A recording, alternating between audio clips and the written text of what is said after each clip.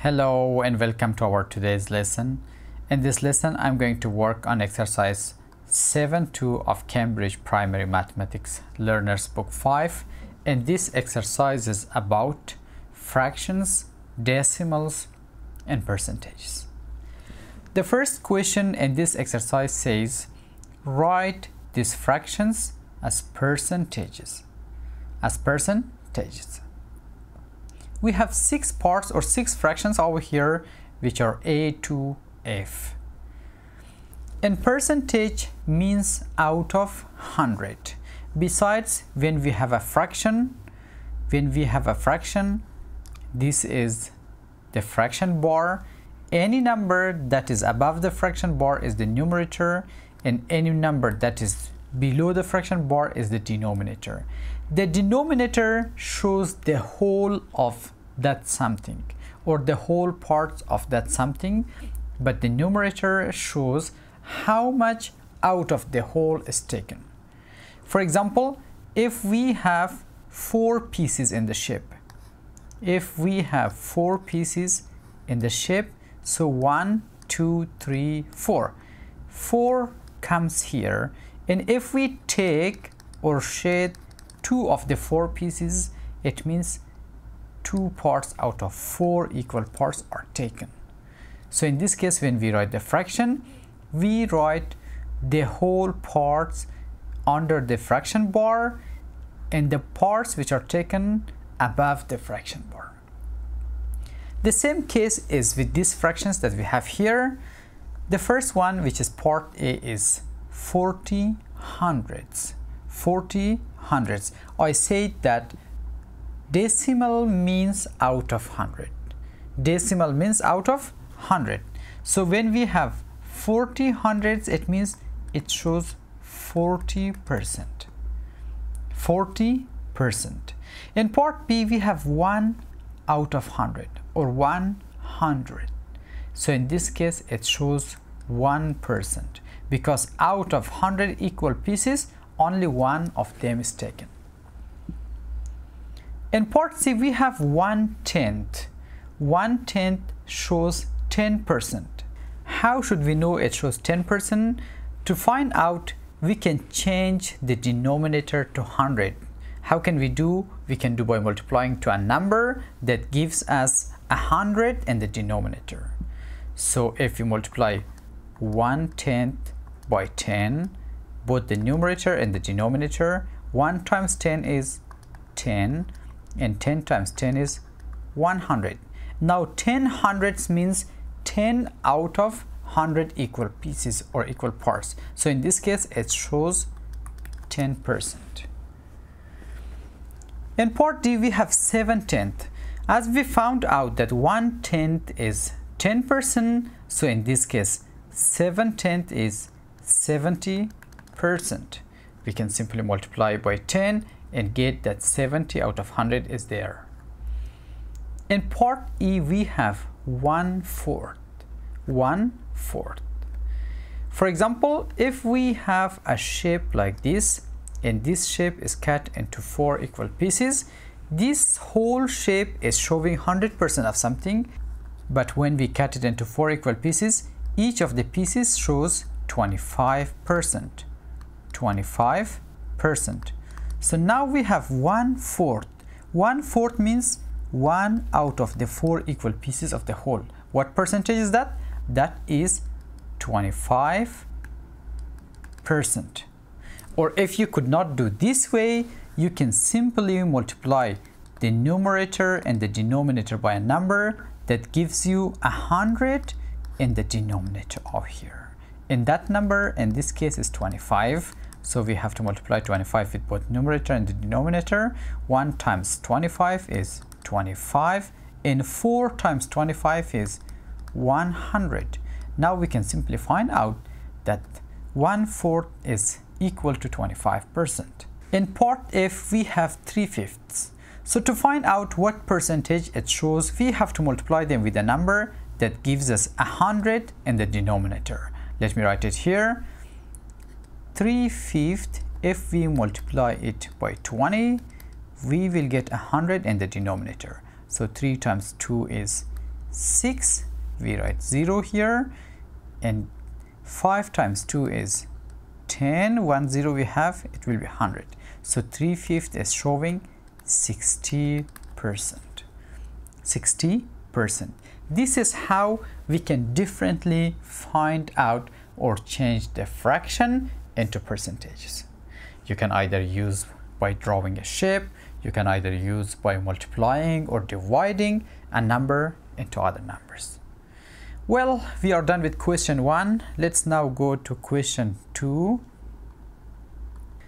In question 2, it says, what percentage of each diagram is shaded?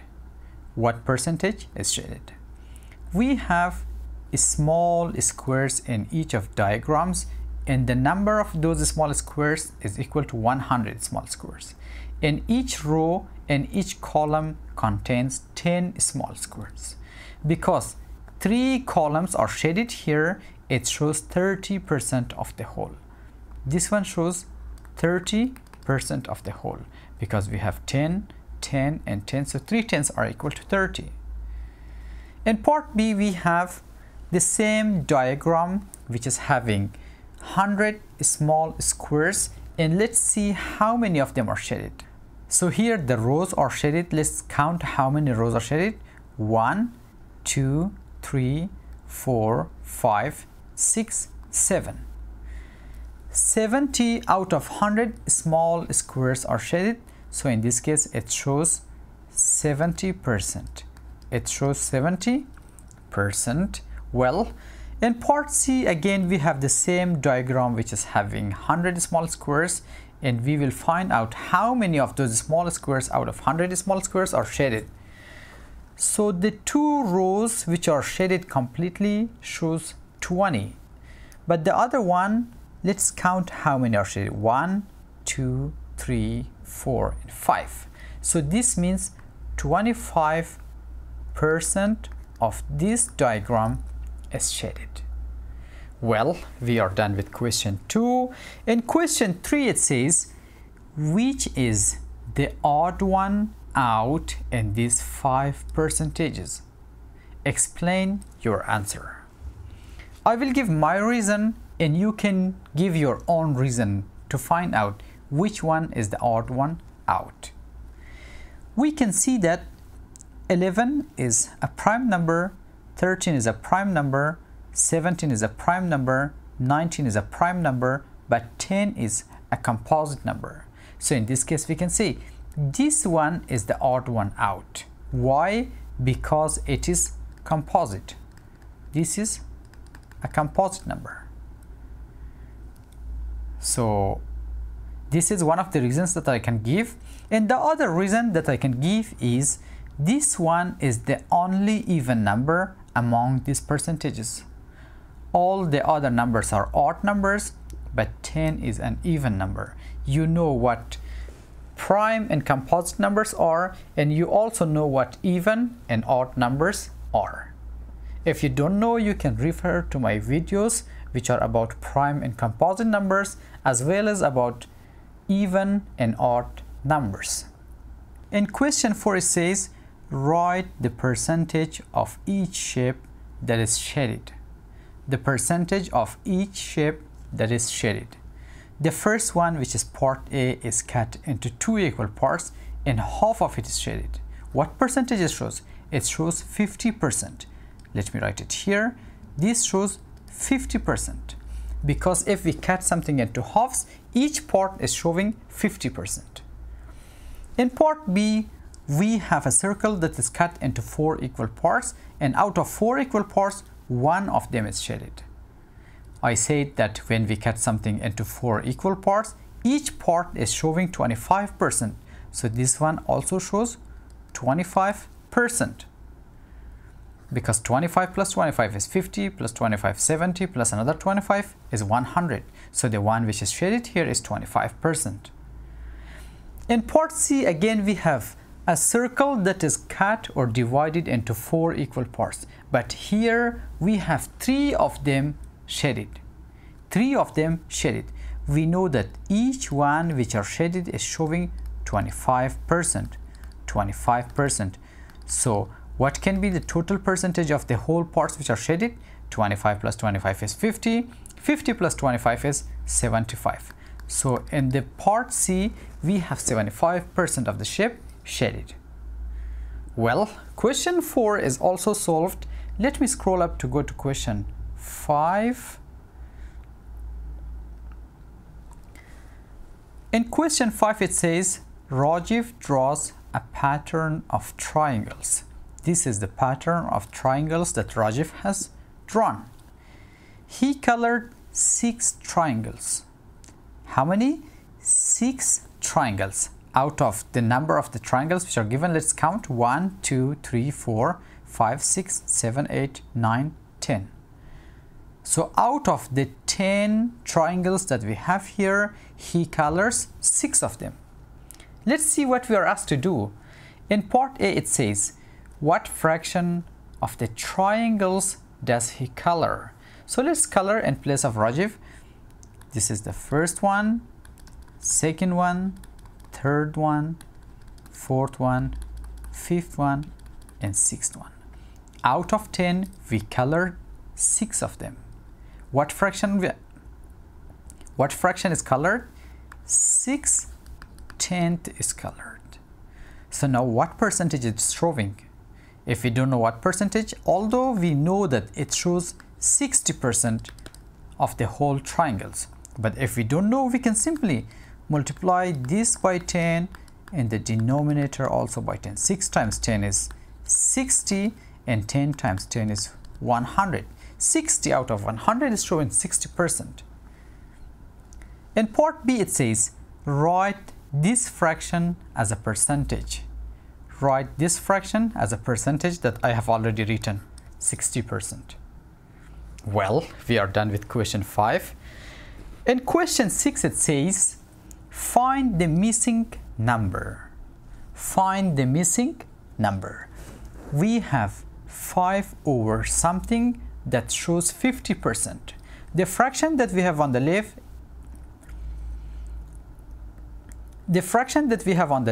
is showing 50%. So when it says 50%, it means half of something. What number is there that 5 is half of it? When we take 5 of it, it means we have taken 5 of that. That number is 10. And 5 is half of 10, which is 50% of 10. Well, this question is also solved. Let me scroll up to go to question 7.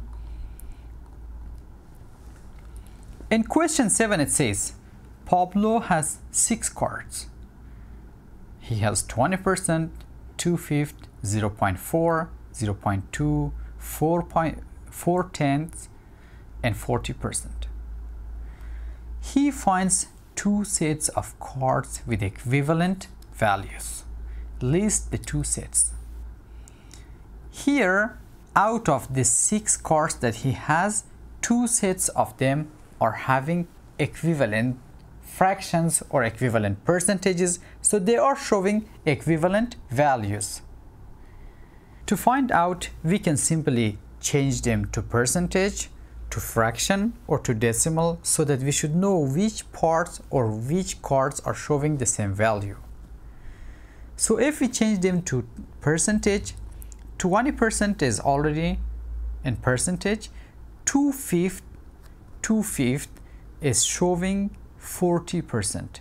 It shows 40%, and 0.4, which is 4/10, is also 40%. So we can write here 40%. 0.2, which is 2/10, is 20%. So we can write that this is also 20%. And 4/10, we already show it here, it's also 40%. And here 40% is already 40%. So the first card from the left that we have is 20%. So 20% we can write is equal to 0.2. 0.2. So this is one of the sets of equivalent fraction, and the other one is 2.5. 2.5 is equal to 40%, and it's equal to 0.4. These are the two sets of equivalent values. Well, we are done with question 7. Let's scroll up to go to question 8. In question 8 it says, copy and complete the table to show equivalent fractions, decimals, and percentages. Now you know how to change from fraction to percentage or to decimal and vice versa. In the first row we have 0.5.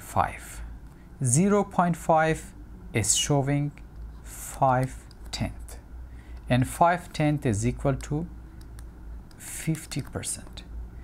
We know that when we have one decimal place after the decimal point, that number is divided by 10.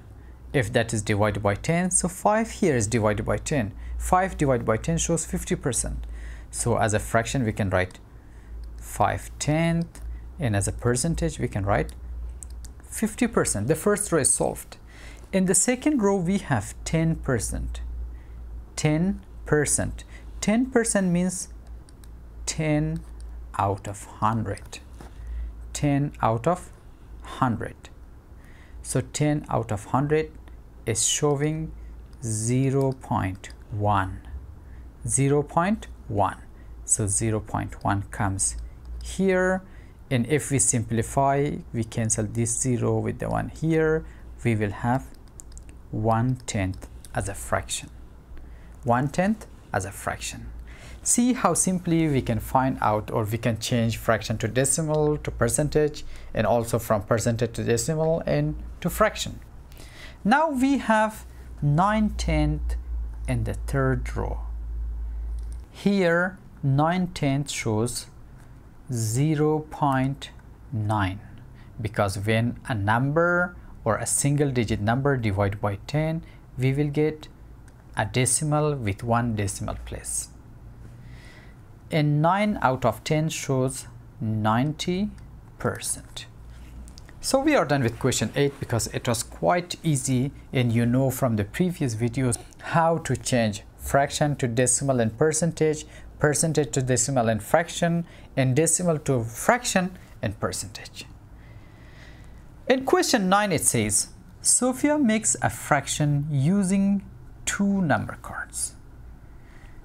She says, my fraction is equivalent to 50%. One of the numbers is 6.